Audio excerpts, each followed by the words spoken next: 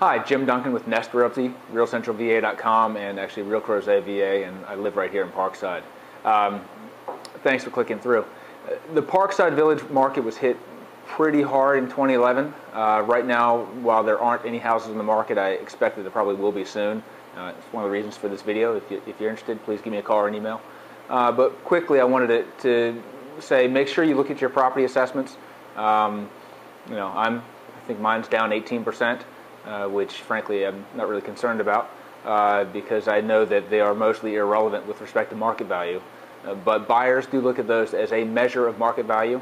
I think that they're not true or accurate, but it's something that buyers are very aware of, and so you need to be as well. But quickly, let's look at last year. One on Sunflower Lane sold.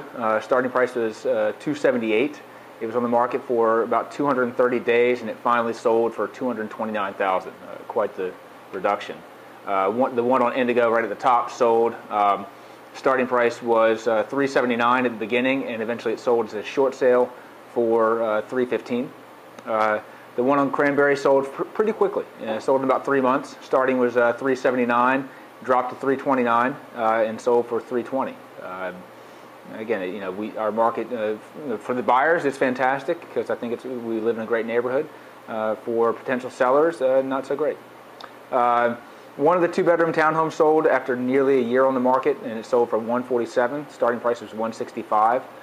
There was one that was on the market and came off last year, and a couple more have been floating on and off the market. Townhomes have been hit pretty hard because of the competition that we're seeing, both in Old Trail, but also because the market for two-bedroom townhomes is just not as great as it used to be for a variety of reasons. If you're interested, I'll be happy to expand on that later. And last, the one on Hilltop, which is right near the end of the cul-de-sac, is under contract. It is a short sale. It's been on the market for a tremendous amount of time. The final asking price, I don't know the contract price, but the final asking price was $249. It's down from an original price of at least $310. Again, so the buyer for that, I think, is getting a pretty remarkable property. In short, guys, I track the Parkside Village market every day. I live here, but I track the Parkside Village, the Crozet, Charlottesville markets on a daily basis. I write about it, look for trends on RealCentralVA.com. And one of the points of this video is also to say that when you're if you're thinking about making a decision to put your house in the market, understand that it really is a lot of work. My seller clients with whom I work, they put in a lot of time and effort with my guidance and my advice to get their homes ready, to get themselves ready mentally and financially to get their house in the market and try to get it sold as quickly as possible. Right now, we really are seeing across the breadth of our market, we're seeing a tremendous amount of buyer activity. I think that there are a lot of buyers who've been waiting for a long time, and they're finally making the decision to buy. But what they're doing is they are making offers on properties. In a lot of cases, multiple offers right now. It's based on price. But a lot of times they're making offers quickly.